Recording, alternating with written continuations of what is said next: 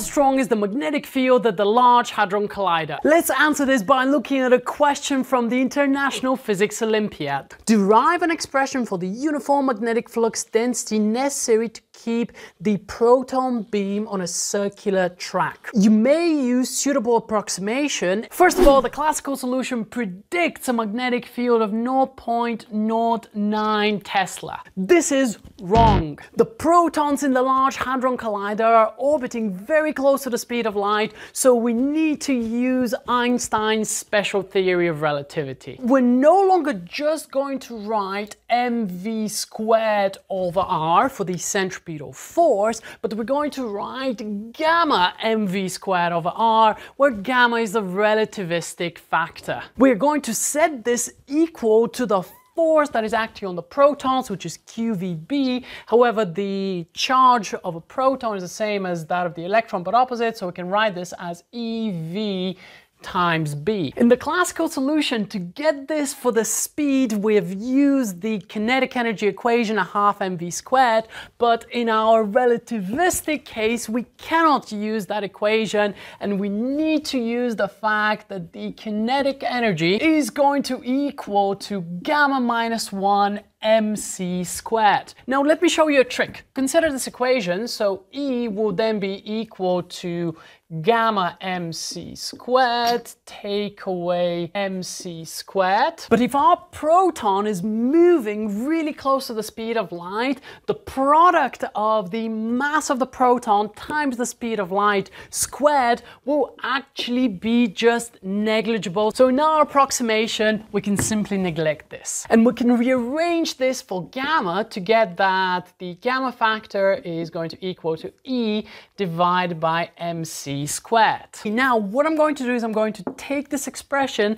and then plug this into this formula here, and what we're going to get is E over mc squared multiplied by mv squared divided by r is equal to EVB. And now we can do some cancellations. So first of all, the mass is going to go. Additionally, this factor of v will go, and what we're left with is that E over c squared times v divided by r is equal to E times b. Because in this question we're looking for a suitable approximation, as the protons are moving along the Large Hadron Collider, the speed is almost equal to the speed of light. So we can assume that v is approximately equal to c, which will allow us to simplify this expression further, and we can simply replace v with a factor of c. Those of course will cancel out because we're not given the radius but the actual circumference of the ring. What I'm going to do is express this in terms of the circumference.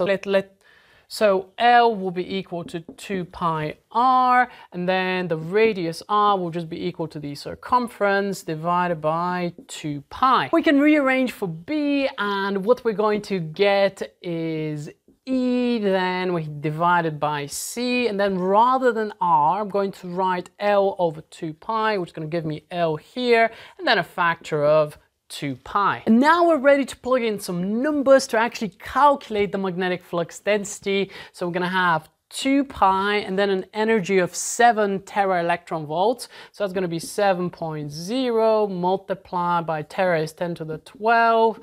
To convert electron volts to joules, this will be multiplied by the elementary charge. So 1.6 times 10 to the power minus 19. Divide that by the speed of light, which is around 3.0 times 10 to the power of 8. We're also given the length in the question, which is 26659. And if we put this into a calculator, we're going to get 5.5 Tesla. And just look at the difference between the classical result and the relativistic result. If you have enjoyed this Physics Olympiad problem, you're really going to enjoy this physics derivation right over here, so click right over here.